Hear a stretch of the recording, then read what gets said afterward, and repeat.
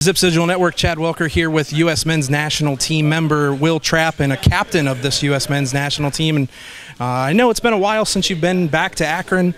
You played on the 2011-2012 team. Just reflect a little bit about your time here at Akron.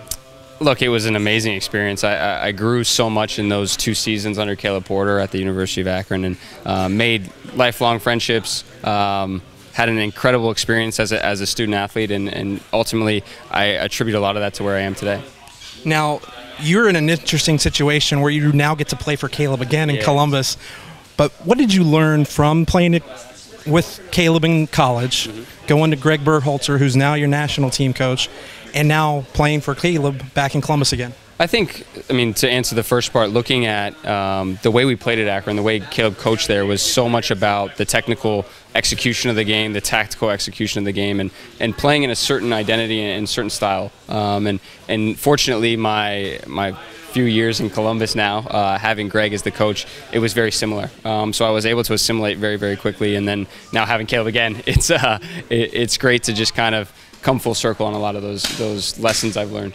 Now, I also want to get into the academic side. What was your major at the University of Akron? How you doing in completing that program? Yeah, so I started off as a biology major, but then obviously as I moved into the professional ranks, it's a little hard to do labs and all that good stuff while you're a pro athlete. So I've pivoted a few times, but I'm about 9 credits away from graduating. So it's been a slog for sure.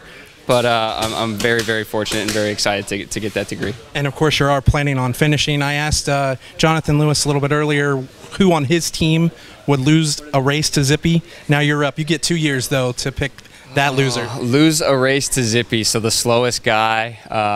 David Mavis, I think, the goalkeeper. For probably both years, yeah, he would definitely probably lose. So.